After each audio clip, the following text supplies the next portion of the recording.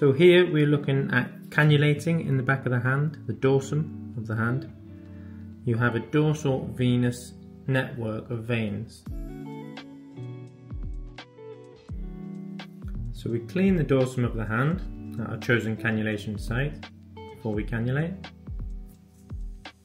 And we take our cannula, which in this case is a 24 gauge cannula. This is Vasofix safety cannula from BRAUN, and you can tell it's 24 gauge because it's yellow. Take the sheath off the needle, put that to one side, and then loosen the white lure lock cap, or take it off completely.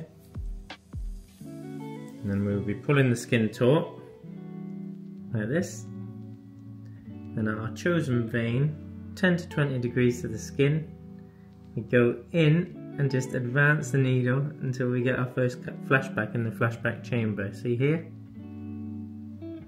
At that stage, we would level the needle off a little bit, hold the grip plate at the back here, put our finger behind the injection port, and then holding the needle still, just push the hub down all the way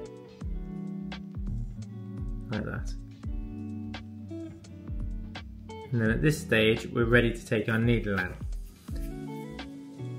So we can let go of the hand then, put a bit of pressure just above the cannula here, and then we take our needle out and put our cap on. So a bit of pressure, needle comes out, take your white lure lock cap and just place that on the end like so, and then you're ready to secure your cannula. So we'll look at that from another angle with a different vein.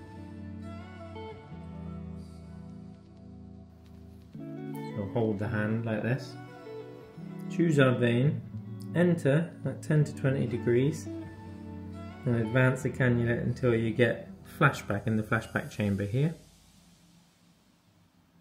And then for the one hand technique, you hold the thumb grip or this grip plate at the back, put your finger here, and then just advance it up with that finger. You see second flashback in the catheter itself, and advance all the way forwards like that.